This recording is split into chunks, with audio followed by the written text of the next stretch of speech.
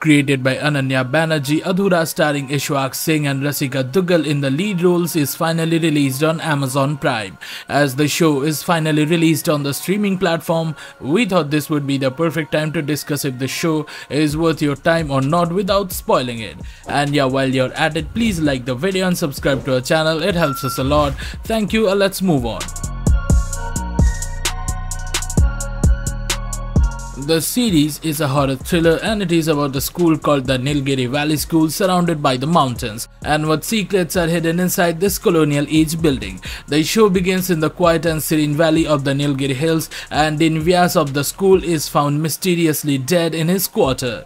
The Hindi teacher Chandra Prakash finds his dead body completely warped and twisted inside his apartment.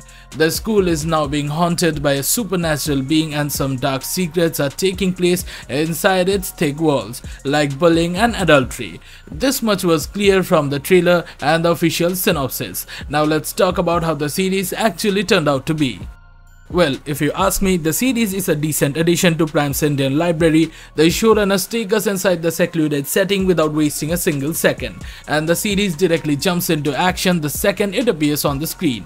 The screenplay is decent enough, but the story is mostly character driven and does not rely on the plot or the scary factor too much. Most of the characters do not get to a different point or mental state by the end of the series, and throughout its runtime their ideologies and convictions are never questioned. Only the character Supriya, played by Rasika Duggal, has a proper character arc. She understands the wrongdoings of the school influenced by some corrupt trustees who want to run the establishment with powers bought with money earned from questionable works. Even the character Vedant's father directly throws it at the dean's fees.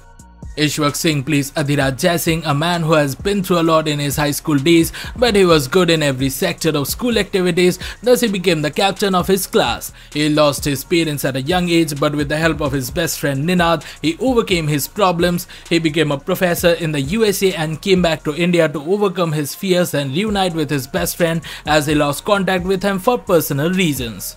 His performance is good enough but nothing extraordinary that we can remember his portrayal for a long time. The conviction or a genuine drive was missing from his character, which could have enhanced the series and its storytelling a little bit more. But whenever he displays his heroic side or the times he is supposed to stand up for good, we don't feel the urge to root for him. His past life was briefly shown, however that too fails to connect with us. Rasika Duggal plays Supriya, a child counselor, and she mostly shines in emotional spaces. She has her personal problems, but that too was briefly shown to us, and it fails to interpret her motivations in detail. Anirban Bhattacharya briefly appears for a cameo, but it seems his character will be properly introduced to us in a future season. Anyway, she tries a lot in the confrontational scenes, but mostly throughout the plot she lingers around like a random side character and has nothing to offer to the sequence of events. By the latter half, she becomes a motherly figure, but nothing else can be said about her character. The antagonists of the series, Ranjit and Suyash, are portrayed in broad strokes. They are portrayed as pure evil with no other traits that can explain their behavior. Their convictions were lackluster and seemed a bit generic. They bullied Ninad for being a bit different, but why they despised him so much and why they would hate his existence were not elucidated in detail. There are some hidden antagonists as well, but by the time you are in the midway of the show, you can definitely guess who it will turn out to be. Ninad, played by Pujan Chhabra, is the best amongst the lot. His character is well written, like how naive he is about friendship and how he goes out of his way to help and motivate his friends. He gets bullied a lot but always keeps a calm and happy demeanor in front of everyone. After a certain incident, his transition is seamless and apt, and we are wholeheartedly invested in his journey. His portrayal is extremely relatable and kept us hooked throughout the series. He is probably the only saving grace of this hot mess of a show. The writing of the series falters near the midway of its runtime when it steps up from a horror drama to a social thriller. Not that it is bad, but by the end of the series the messaging felt more preachy than organic. The quick cuts in the supposed nail-biting sequences were tiring to watch as they did not have a sense of direction. It was not clear who is going where, and the CGI heavy spectacle sequences frankly took me out of the vibe the series wanted to set. But the show cleared the motivations of Supriya and turned out to be a good plot device for future events.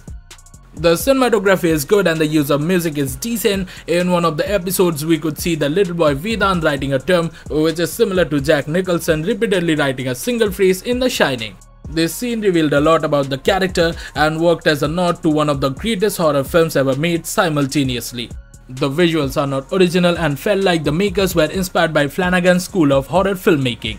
The show's making inherently had a Netflix vibe attached to it, which I'm not really a fan of. However, it stands out in places like the design of the stretched corridors and wide stairs of the school, which adds a gothic feel to it. The series is a decent attempt by the makers to create an original horror show in India. The vision of the makers keeps us somewhat hooked to the screen, and the show has an essence of the Midnight Club or the Haunting of the Hill House attached to it.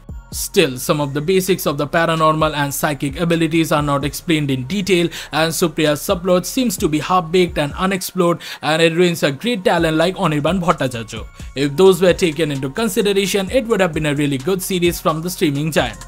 Hey, thank you for watching this video. Do share your thoughts in the comment section about your experience of watching Adhura on Amazon Prime. Hit the like button and subscribe to our channel to get your weekly dose of cinema and series. See you at the next one, and for the timing we are signing off. Farewell, the person leaving is never sad, it's the person who gets left behind, and I'll be back.